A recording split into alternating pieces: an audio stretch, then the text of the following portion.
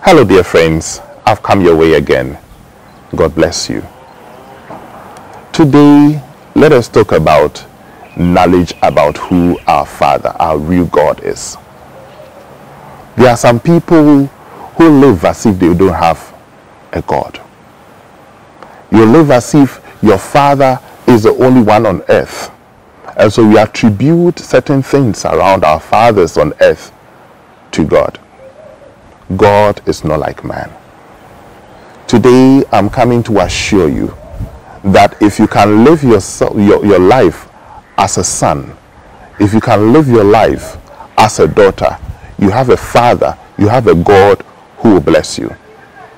And so, if you read with me 1 John chapter 3 from verse 1 to 3, my favorite, it says, "Beloved, see what love the Father has bestowed on us, that we may be called the children of God.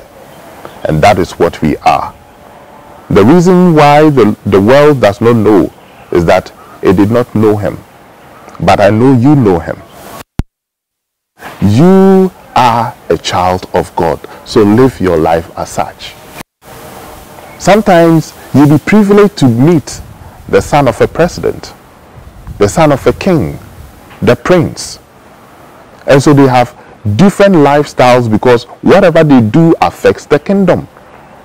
And so they are groomed to live in a particular way. That is how lovely our God is. He has made you his son.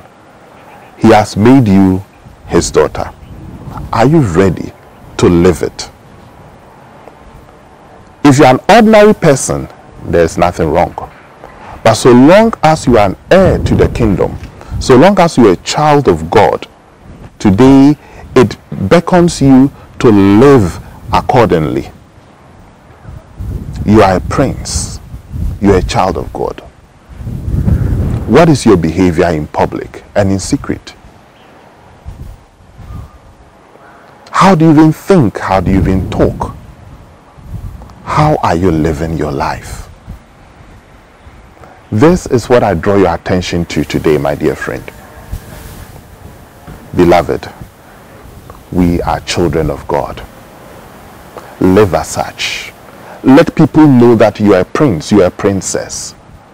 Don't just walk anyhow, talk anyhow, live anyhow. Have it in mind. This is the God we serve.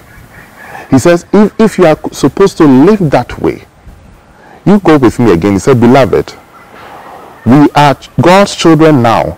What we shall be has not yet been revealed, for we shall be like him, because we will see him as he really is." You think God has blessed you? Forget. He will bless you even more. You think you are favored by God? Forget it, because you'll be favored the more.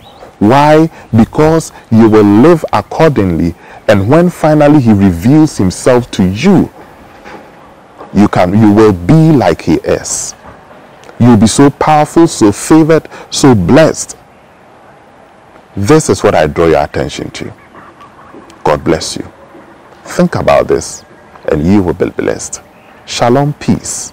I'll talk to you another time. Bye.